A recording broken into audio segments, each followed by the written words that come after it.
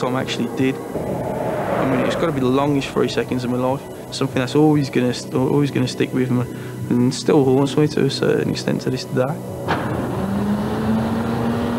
Every year, theme parks compete to reopen at Easter with the biggest, scariest thrill ride in the country.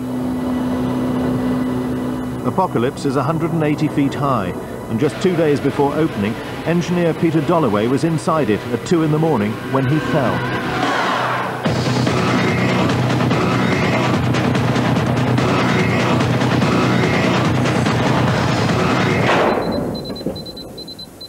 Well, I was asleep and in bed, and the pager went off, and I had a look at it, and it said that there'd been an accident at the Drayton Manor, which is the local theme park, and that a casualty had fallen 10 metres, and it said condition critical.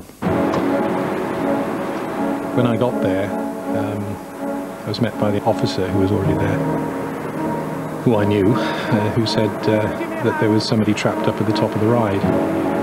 And I said, who's up there? And he said, well, there's a fire and rescue guy up there, but there's, I said, is there an ambulance guy up there? He said, no, it's too dangerous, he said. So I thought, I don't like heights very much.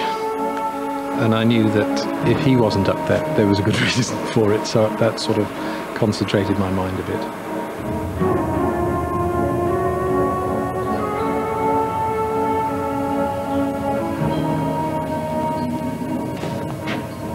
There's a porthole at the bottom. I ducked in through that and looked up, and I thought, oh, he's probably on the first platform, but I thought 40 metres isn't very far.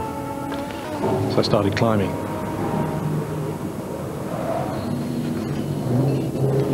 When I got to the first platform, it was obvious that he wasn't there. I thought, he's going to be at the top. So I just kept climbing. My legs were pretty rubbery by this stage, and I'm not very fit. It had been quite a long climb, and I hadn't had any breaks going up it. I just kept going.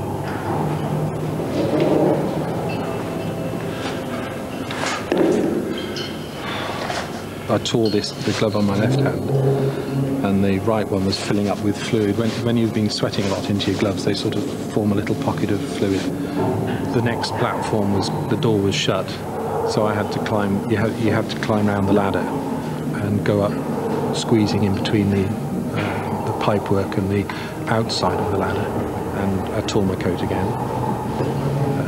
And when I came up through there, I could see the fire and rescue guy there, and I could see the casualty lying on his side. I was expecting to find somebody who had fallen at a distance and was injured. And depending on which way they land, it's either going to be a head injury or they'll have done something to their legs and their back. So I was expecting that kind of injury. Yeah, the name's Peter. Hi Peter, my name's Phil, I'm a doc. I'll come here to help you, okay? Immediate impression was that he was conscious and alert and responding to me. What I'm going to do is I'm just going to have a little look at your leg, mate, okay? And his pulse rate was all right, but he was obviously bleeding quite badly from his leg. So the first thing I did was put my hand on it to stop it bleeding, because I didn't have any of my equipment with me. I'd just come up by myself. Really cold as well. Yeah, I'm going to sort you out now. I'm going to give you something to take the pain away. And it was at that point I asked the fire and rescue man if he could organise for my kit, which I'd left at the bottom of the ladder, to be either brought up or hauled up. I will give you some real Colombian in a minute. Someone said about stopping referring to the drugs, and they gave me that, and that kicked in very quickly. I wasn't really concerned what else was going on after that anyway.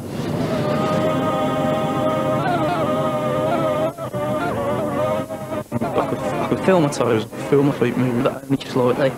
But I've got this pain in my back, and I'm just thinking, God, I just don't want to be crippled there. As far as I feel, that'd be worse than dying to me. If I couldn't walk, that'd be like the worst thing that could possibly happen to me.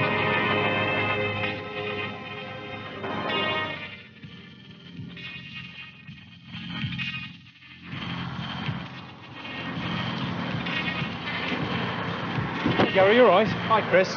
The problem now was getting Peter down. A specialist rope rescue team from the Staffordshire Fire Service had been called, led by Chris Hughes. I knew that casualty had been there for some time, and obviously been in a state of shock, plus his injuries. we needed to move as quickly as we could. I thought that really the only way to do this would be with using a thing called a Kendrick extrication device, KED. What we're going to do now, do you know Dominic?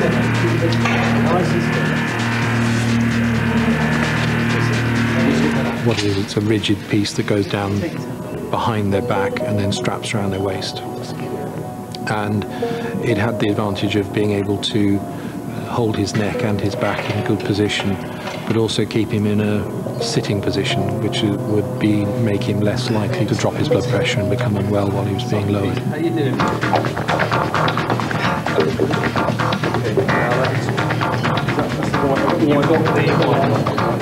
Once we'd actually got the casualty into the rescue harness, the next problem was to actually lift him off the hatch. Now, at this time he was lying on his side, so it was a case of we had to gently roll him over, take up his weight on the ropes. He's quite a large chap. Lift him off the hatch to be able to open the hatch to lower him through.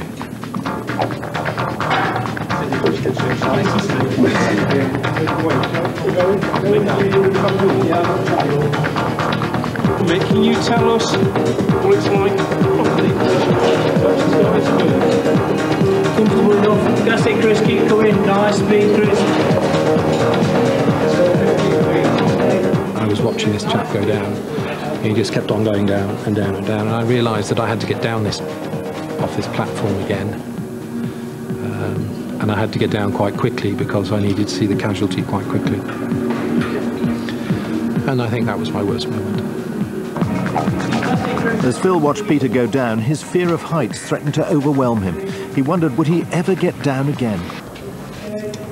Do you want me to listen if I put the top part of the rescue strap on you, just to get back you up? I'd be very grateful. That was a good moment, in fact, because I knew I was getting down. I knew that if I did anything stupid, that there was a rope that would protect me from injury. So it was just a question of getting down as quickly as I could to get to see the casualty again. 2 hours after the fall, Peter was finally on his way to hospital in Birmingham. Surgeons operated on his leg, and X-rays revealed 2 broken vertebrae. Luckily, his back has healed, but the accident has changed his attitude to life. This has been a sort of wake-up call for me, like you're not going to live forever. You can die.